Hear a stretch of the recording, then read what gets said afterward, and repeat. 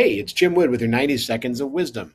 So, something new has happened in the 529 world. I thought you ought to know about it. So, what do you do with an old 529 plan that still has money left in it? 529 is a college savings plan. Well, what I've told people in the past is that, well, someday your kids might have kids, and so you can save that for your grandchild, which is great, but it's sort of like, 20 years from now, it's way over the horizon. The other thing you can do is you can take the money back out of the 529 plan and go buy a boat or go on vacation. And that's nice. You will owe taxes and penalties on the growth of that 529 plan. But there's a new option that you will have available, not until 2024, which is closer than you think.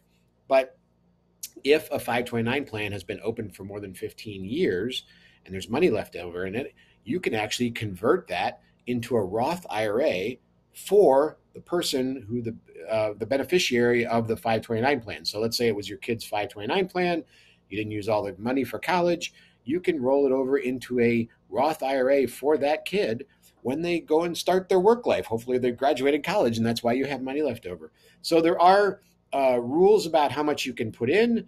It's $35,000, but there are some limitations in terms of how much you can do in one year. We'll do all that in 2024.